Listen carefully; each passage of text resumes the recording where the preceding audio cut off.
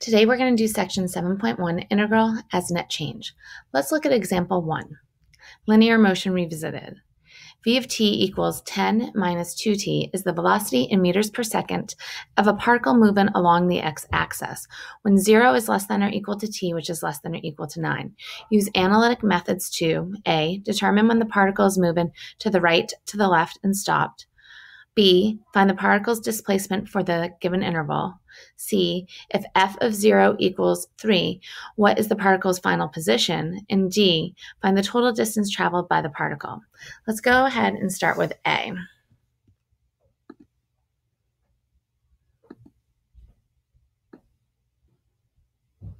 Determine when the particle is moving to the right, to the left, and stopped. So with A, first let's rewrite our equation. We have V of t equals 10 minus 2t, and this is from 0 is less than or equal to t, which is less than or equal to 9.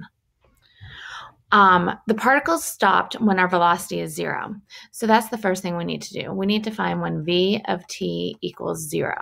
So that's when 10 minus 2t equals 0. And that would be 2t equals 10 or t equals 5. So this is when the particle is stopped. So now we need to find out when the particle is moving to the left and moving to the right. The particle is moving to the right when our velocity is greater than 0. So we can go ahead and just have a number line. We know it's stopped at 5. We have 0 here, 9 here. When I choose a number between 0 and 5, so I'm just going to choose 1, and I plug it into my velocity, I get a positive number.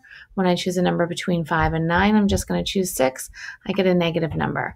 So the particle's moving to the right when the velocity is positive, to the left when the velocity is negative. So from 0 to 5, V of t is greater than 0. So the particle is moving to the right when t is less than 5.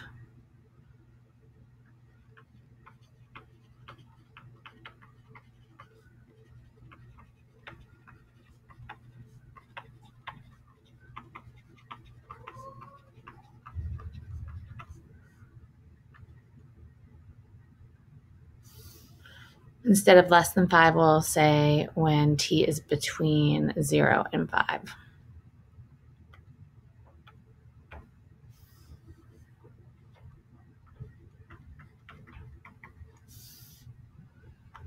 And then from 5 to 9, V of t is less than 0. So the particle is moving to the left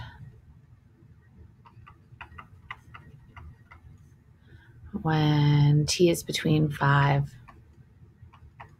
and 9. So with B, find the particle's displacement for the given interval. In order to find the displacement, it would be the antiderivative of V of t from 0 to 9, which would be 10t minus t squared from 0 to 9. And that would be 90 minus 81, which equals 9 meters. So the particle's displacement was 9 meters. For C, if f of 0 equals 3, what is the particle's final position?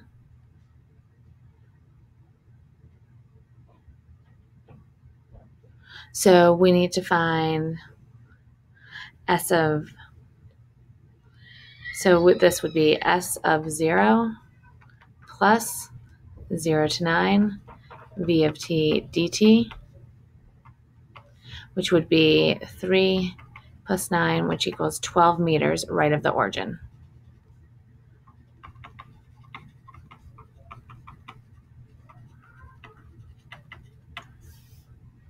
And then D, find the total distance traveled by the particle. So the total distance would be the absolute value of this. So we know that it's moving to the right from 0 to 5. So from 0 to 5, we'd find b of t dt minus from 5 to 9, v of t dt. Because we'd have minus a negative, which would give us a positive. And this would be 25 minus negative 16, which equals 41 meters, is how far the particle traveled.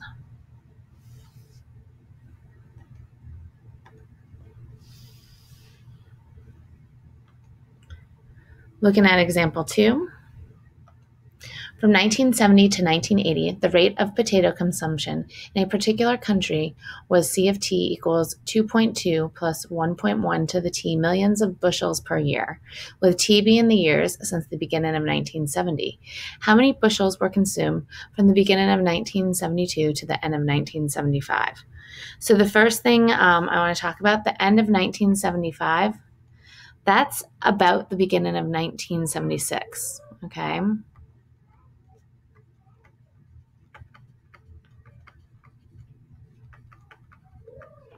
And the other thing we need to remember from our antiderivatives, a of u du equals a to the u all over the natural log of a. So that's something that we need to remember. So here, if we want to find how many bushels were consumed from the beginning of 1972 to the end of 1975, this would be our antiderivative. And remember, this is from the beginning of 1970. So we're not using 1972 to 1975. And remember, it's all the way to the end of 1975, so that's the beginning of 1976. And it's the years from 1970, so this would be from 2 to 6 of CT. So of 2.2 plus 1.1 to the t dt. This ends up equaling 2.2t plus 1.1 to the t all over the natural log of 1.1. And this is from 2 to 6. We're going to plug 6 in, then 2 in, so we'd have 2.2 times 6 plus 1.1 to the 6 all over the natural log of 1.1 minus 2.2 times 2 plus 1.1 to the second all over the natural log of 1.1. And that would be about 14,692 bushels.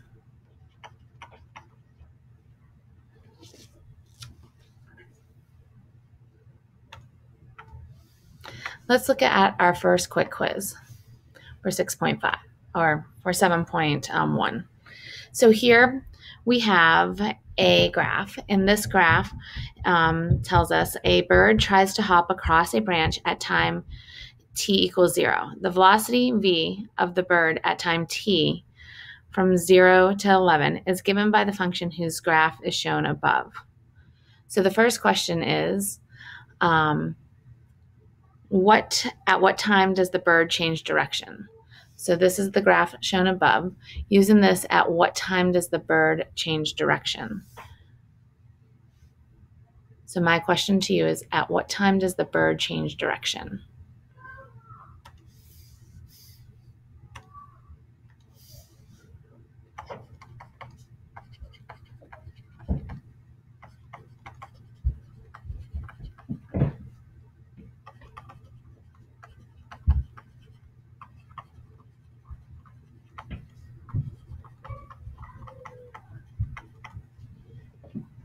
So this, you're just using the graph to look at this. The bird changes direction when the velocity goes from positive to negative or negative to positive, and that is right here. And looking at our axis, that's at time equals 7. So t equals 7. So our answer for this one should have been C.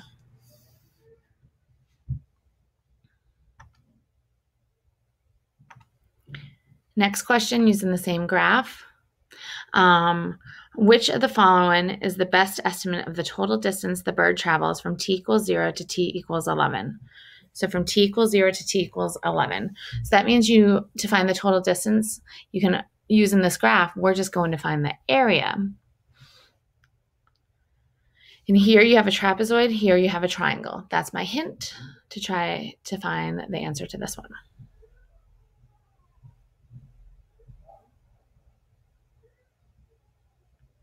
So the area of the trapezoid would have been 7 plus 2 divided by 2 times 6 plus, mathematically you do the absolute value since it would be negative if we're using our values, 1/2 times 4 times -3. And that gives us 27 plus 6, which equals 33. So the correct answer would have been E, 33.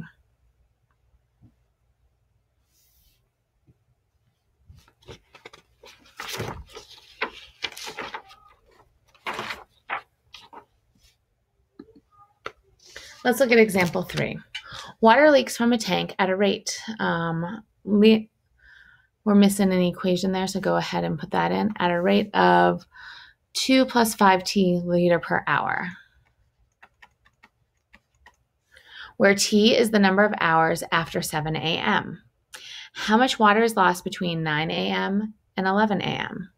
So it's hours since 7 a.m. So this would be t equals 2 and t equals 4.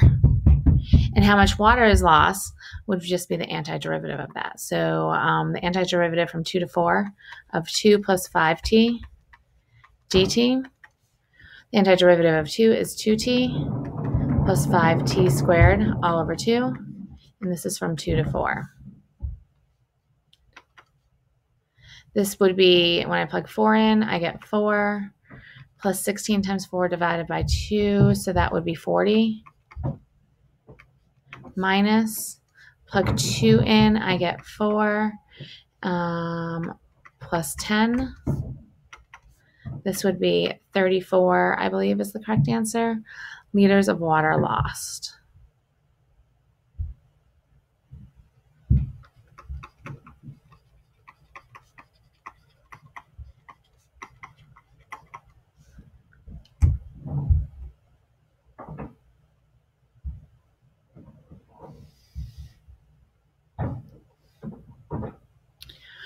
And hopefully you caught my mistake. That's supposed to be an 8, not a 4.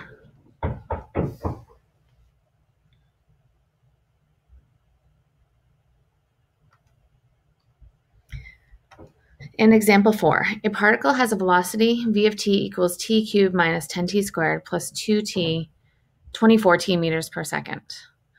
Compute the following.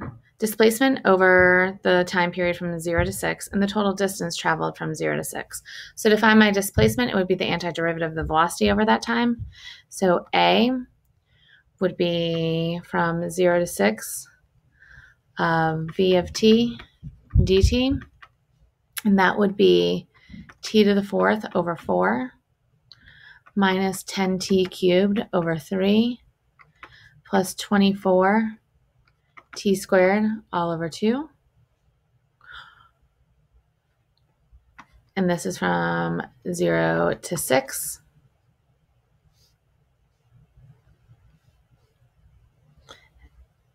And that would be 36 meters. And then B, if I want to find the total distance traveled from 0 to 6, the first thing I need to do is figure out where it changes direction. So that's where I need to find out where it stopped and then check my number line. So with my velocity equation, I need to set v of t equal to 0.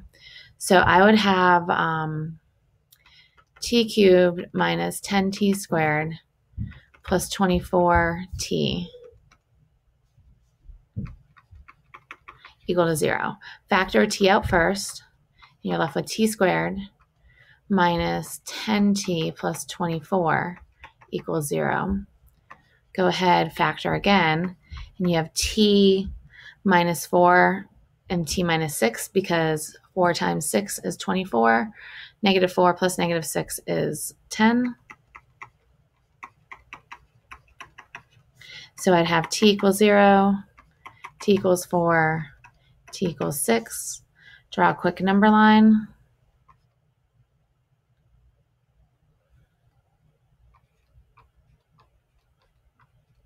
And we only need to do this between 0 and 6. So we know that if I choose a number, let's choose 1, plug it into the velocity. When I plug 1 into my velocity, I get positive. When I plug, for example, 5 into my velocity, I would get negative. So to find the total distance traveled, it would be the absolute value of v of t dt. And here, from 0 to 4 is positive, so it would be from 0 to 4 of v of t dt minus, and we know it's negative, so that double negative would make that positive, from 4 to 6 of v of t dt. This would then equal 128 over 3 minus negative 20 over 3. And that would be 148 over 3 meters is how far the total distance that this particle traveled.